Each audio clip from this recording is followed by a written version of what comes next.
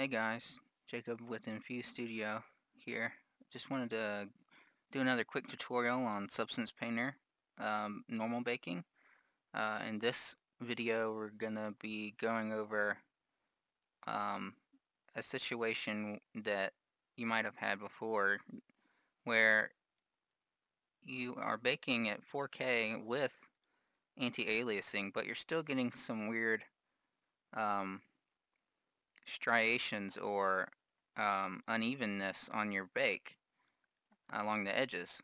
Um, so the way to fix this is something that you might not have heard before, or you might have, just depends on your training. So back over in Maya, what I'm going to do is see how these UVs are uneven and not completely straight. Some of them are, some of them aren't. So what we're going to do is use the align selected UVs to maximum value, either up or down. In this case I'm just going to do down, so it'll align it to the other one and make it completely straight. we're just going to do that to all the things, all the UVs.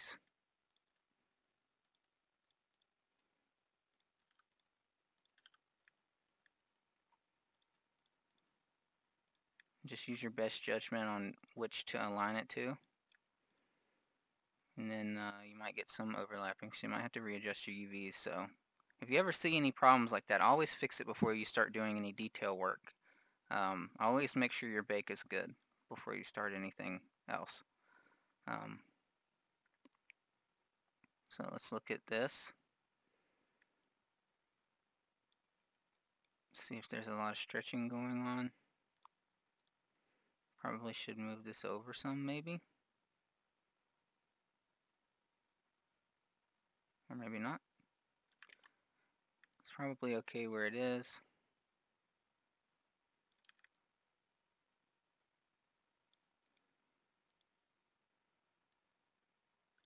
Yeah, just moving it makes it worse. Okay, so basically what we're going to do is we're going to do that to all of these. And just make sure that it's a completely straight line so that when you bake it,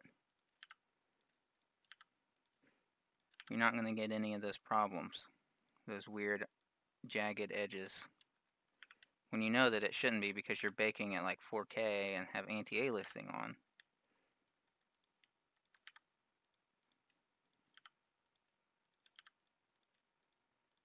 Sorry if this is a bit boring. Some of these are already pretty good, as you can see. Oops. But it's always good to make sure that to go through and do them and make sure that they are all lined up very well. And so this is probably one of the big problem areas. If I turn this on, see the stretching, you can see that there's quite a bit of stretching going on this one.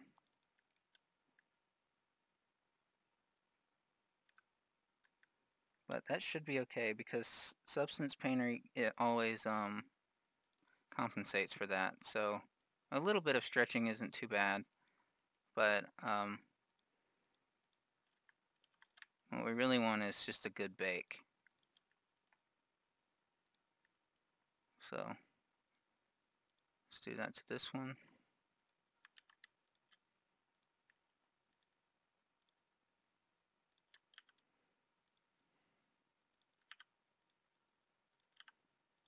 See, these are way off. These are probably where all of our problems are coming from.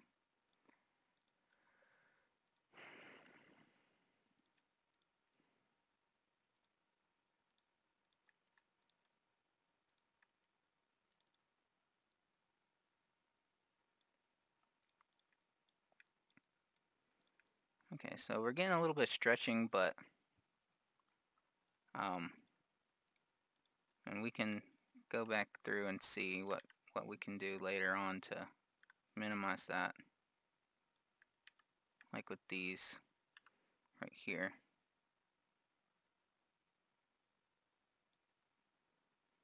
That helped a little. But like I said, Substance Painter is really good at keeping stuff okay when it's a little bit of stretching like that. If you were texturing in Photoshop or something, obviously that wouldn't be a good idea, but it should be okay. So we're just going to export this. If you need guidance on exporting and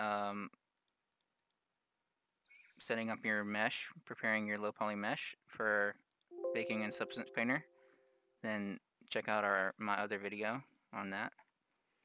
So what we're going to do now, re-import it,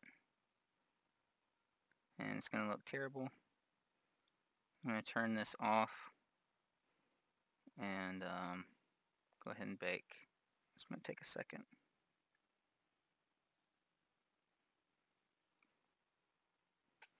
Okay, so let's check out our results. As you can see, even without any anti-aliasing, we're already getting better results. I mean, this is a completely smooth line compared to what we had before. We're still getting a little bit of weirdness there. I'm not sure what that is, and also a little bit of bleed here, but not sure if that's even going to be doable. I might have to just paint that out. Sometimes you're just going to have to paint out bake issues regardless of what you did to try to fix it. I might go back through and look at this one, but I think that I got them all. So you can see that we got a very a good result in a very short amount of time just by straightening out UVs and doing a quick rebake, even without anti-aliasing. And this is definitely something that took me a while to figure out because I was never told that this would matter. Thanks for watching.